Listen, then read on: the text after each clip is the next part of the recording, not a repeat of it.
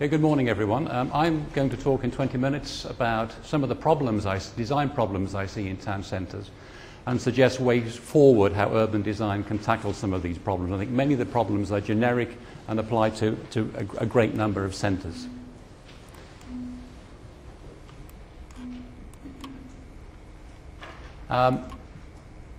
If I could just change the running order of my talk following Simon's, I could start here and pick up where we are. Simon mentioned vitality and viability, and I think in design terms I might rephrase that as saying urban designers are primarily involved in shaping urban form. We're primarily involved in the shape of the city, the shape of the town. And in tackling the form of the city, we're really trying to impact and affect social and economic outcomes. Well, that maybe is another way of putting vitality and viability, but it's a way of people having safe, attractive, exciting, stimulating environments, and also that the town centres are economically successful. But we can't get at that directly. As urban designers, we work on the physical form of the town. And overlaid on that, which is largely what Simon was talking about, we've got policy and management. So policy and management decisions will attenuate some of the problems and try and find solutions where the form of the town centre isn't working as well. And if I can just go back a slide and say, what do I mean by the form of a town centre, which is a subject all by itself, and I represent this in 3 boxes. I say the underlying decision or factor about town centres is the pattern of movement. How people move around a town centre on foot is the underlying determinant of how that centre works. Everything starts with movement.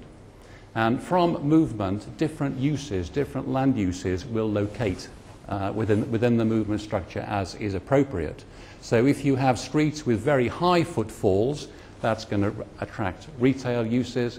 If you have places in that movement structure with very low footfalls, it may attract residential. Residential's an odd one because some people like to be in a buzzy central place, others like to be in a quiet place.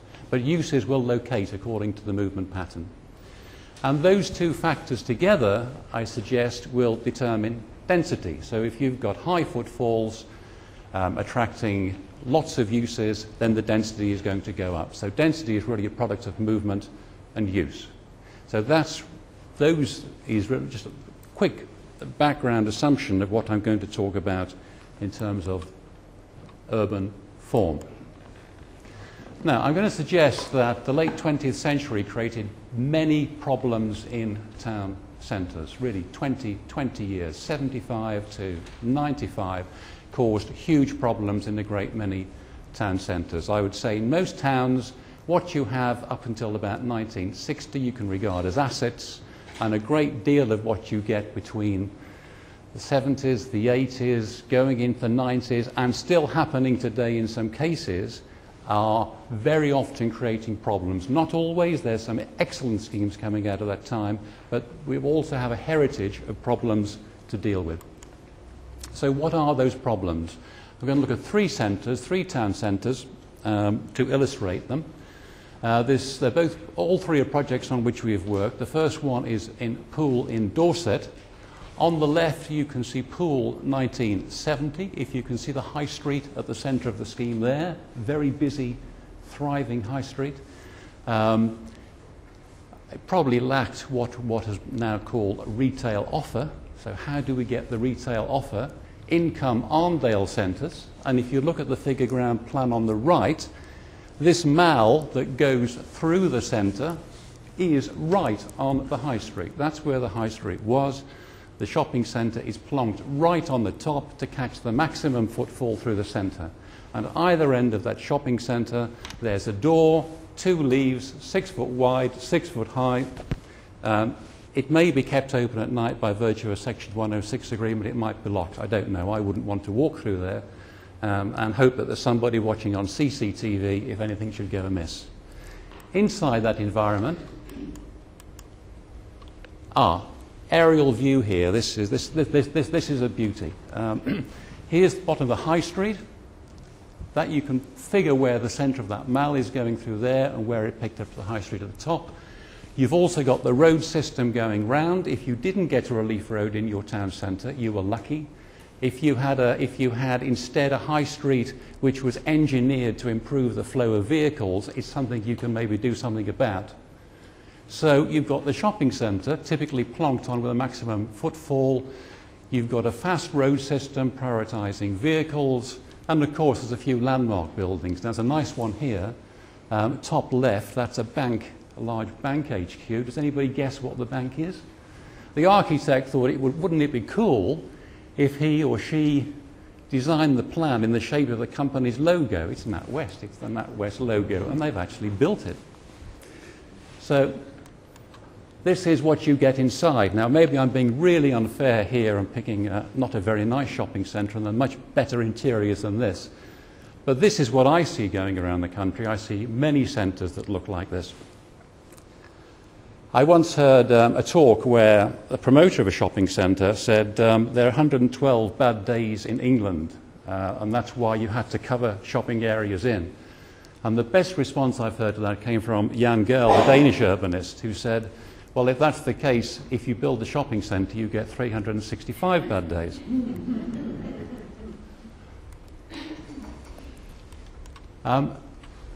Another quick case study. This is Banbury Market Town in North Oxfordshire. This plan is late 19th century. You can get an idea of the urban form, the high street, the marketplace to the east on the right-hand side of the slide. And at the top, the former site of the castle. New shopping centre bolted on here, just a huge extension on the northern side, all under one roof, mopped up the footfalls, internalised them. And of course, local distinctiveness is not forgotten. This is called the Castle Centre. On the previous slide in Poole, the token gesture to local distinctiveness was the Dolphin Centre. We're on the sea, we'll call it the Dolphin Centre. This is Oxford, late Victorian map. Oxford is essentially a crossroads, which you can see top right. This sector here in the southwest been the subject of much planning thought, but in the 70s and 80s, the neighbourhoods of St Thomas's and St Ebbs were razed to the ground, housing moved out, inner ring road partially went in, shopping centre was built, and if I zoom in on that, if the High Street is sort of up top right, coming down Castle Street, this is the outline of the shopping centre that was built, the Westgate Centre, overlaid on the street pattern that existed. This is sort of inherited today. This is the existing shopping centre. This is the West Gate into historic Oxford. This is the West Gate. This is where the West Gate was. Local distinctiveness, what did they call this? The Westgate Centre.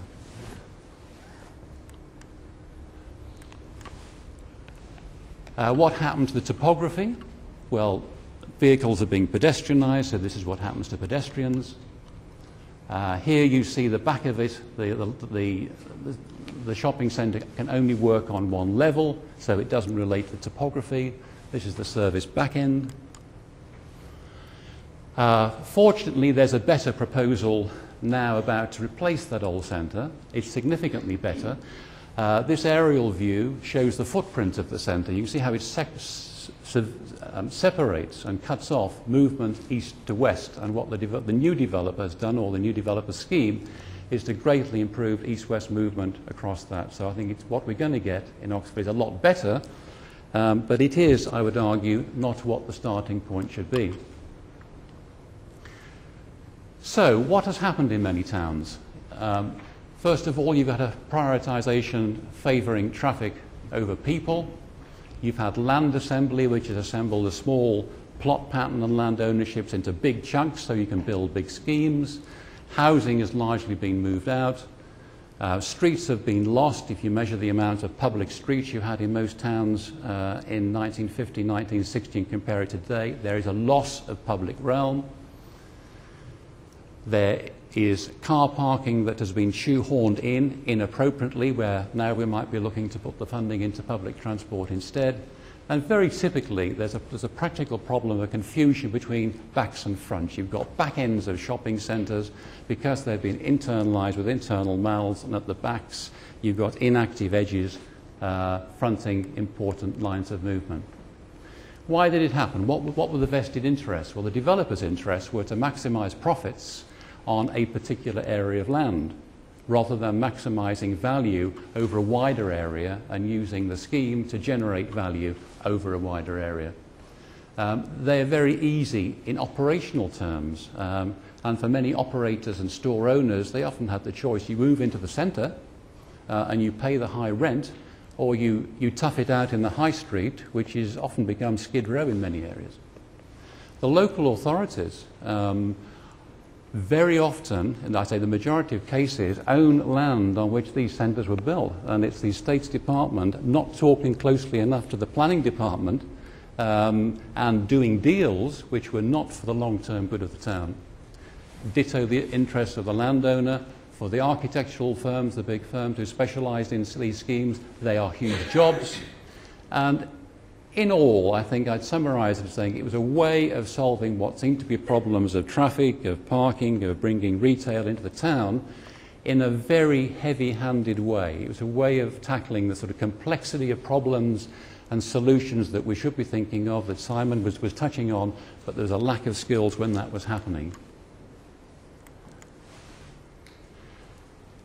So, you've got the large monolithic structures, pedestrian movement channeled through internal environments, the frontage problems, single-use blocks created, privatised public space. If it's, there are some public spaces that work well undercover, but I think there's a limit to how much of a town centre you can put undercover and expect it to work well. A less flexible building stock. These centres have a lifespan of 25, 30 years. Then the whole lot has really got to be replaced. It isn't possible to accommodate incremental change. They're amortised. Once it's possible to intensify the development and recoup a better profit, it's whole-scale redevelopment of that quarter of the town, and arguably a poor environmental quality. So what's the alternative? And I applaud Simon for showing all your slides were outdoors, every single one. And I think that is a starting point, that if we can foster the design of shopping streets and mixed uses rather than centres, it's a helpful way forward. That's not to say there's not a role for shopping centres and malls and arcades, but you don't give over a quarter or a half or even more of your town centre to that particular solution. And I'm going to propose 10 sort of key urban design principles. The first one is really trying to create or retain a finer grain and a smaller block size. This little sketch was done by a former colleague, Paul Cooper, for what could have been Telford New Town's town centre at Oakengate, but many centres, certainly in London boroughs, retain an older building stock along the high street, and that's a really valuable resource to have. And I think the older building stock should be cherished. They've got a finer grain and are able to accommodate a wide range of uses. Secondly, to recognise topography and make use of level changes. If new design can reveal the underlying fall of the land, even 1, 2, 3 metres is important. Don't seek to deck things out and cover up the underlying ground form. Thirdly, ensure that you've got frontages, particularly on ground floors, that are transparent with uses behind, so that you get natural surveillance and you get activity along the street. And the one saving grace of the scheme in Banbury, which I showed you earlier, is that it's inside this block. The architects and developer had several goes at designing an elevation, which all failed the County Council planning committee, and in the end Philip Ofer, who was an urban designer with Oxfordshire County, said, why don't you keep the old shop units around the edge, integrate them in the design of the scheme, and you get a return frontage onto the market square. So the market square has been retained. That could have been a backside, it could have been a blind wall that would have killed that square off. How can you get uses to extend into the evening? If it's a busy, bustling, thriving street in the daytime because it's retail only, what happens at night when the shops close, particularly if there's no residential uses there? Is it possible to get evening uses, the evening economy, located in ways that will keep that town lively after the retailers finish for the day? This is from a piece of research work that we're doing in the practice, which colleague Conrad is here today working on, and we're looking at Oxford. This is actually mapping the public realm in the city, and it's taking account of a number of factors, including active edges and transparency at ground floor level, how pedestrian space is prioritised, and visibility aspects. And it's attempting to map how attractive that is for pedestrians, the quality of the public realms. The darker the colour, the more attractive it is. And the interesting point is that in being attractive for pedestrians, it's also attractive for investors. And the hot red areas on there are also the hottest places for retailers to invest. So it's really a win-win situation here. The other half of this picture is to look at what happens at nighttime, and at nighttime it's very different. This nighttime graph, the lighter areas are the most attractive for pedestrians, and they are sorry, this has gone from not working to getting very twitchy. The lighter areas are the most attractive to pedestrians, often because there's other people around and people feel safe at night. But it's a very different picture at daytime and nighttime. And this, we think, is an interesting technique to actually show potential investors and also work with local authorities in ensuring that the streets in the town are attractive for pedestrians at both daytime and nighttime, and also they are attractive to investors and developers. The fifth point I wanted to make is about bringing uses back into town centres. Many uses, including local authority offices, have been pushed out of town. Many public buildings have been moved out of the centre, which is a great pity. These sketches also, which we prepared for Oxford, were showing how some of those uses can be brought back in. So public functions back in the town centre. Publicly owned public realm. I think there is a growing trend to privatise what was public realm, seeing it as an opportunity to get the public realm well managed and well maintained. I think there's a very strong argument for keeping public realm in public ownership. There's ways that investment can be brought in to improve the management and maintenance of it. As soon as it's privatised, you have real problems of keeping it open, keeping it managed, even through Section 106 agreements. The Victorian arcades are privately owned. They are an exception, but those arcades work in a particular way. They're not on primary movement routes, they're on the secondary movement routes. They provide shortcuts between blocks. If you look at abroad, say Italy, the Galleria, most Italian Galleria are in public ownership. The movement routes through those Galleria are publicly owned. It's part of the adopted street network. Seventh, creating opportunities for small shops, local shops and services. If there's a redevelopment scheme going on, is it forcing out local traders? Are they big units that don't have enough small units for local traders to come in, because they're absolutely key to the success of the town and the attractiveness of people who use the town and visit it? And I think eighth, consider how maybe local traders can be cross-subsidised where necessary. The French, whose morning life at least revolves around the bakers, the patisseries where the French shop for bread several times a day. There is a bylaw in Paris that bakers' shops don't pay rent. There's a financial subsidy to keep those bakers in place, because if the baker goes, then lots of other shops that congregate around there also go. So are there local traders who should be encouraged and actually found a home in redevelopment schemes? Ninth point is about local distinctiveness and trying to avoid uniform solutions over quite big areas. If there's a big scheme, can different architects be brought in to take on different blocks and different parts of the design? Can it be broken down into greater diversity? This is the proposals for repairing part of Pool that I showed you as one of the problem areas.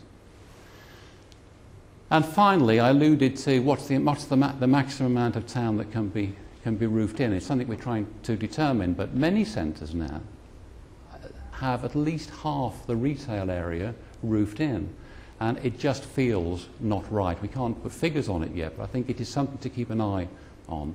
And shopping that is on the public realm with real streets that are well managed and maintained is the way forward for the greater parts of the town centre. So that's the checklist I have just run through of those 10 design points.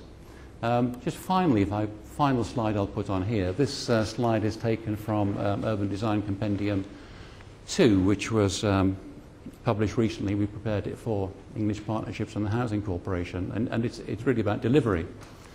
And we suggest there's 5 stages to delivery, so there's probably people here who are working in policy section.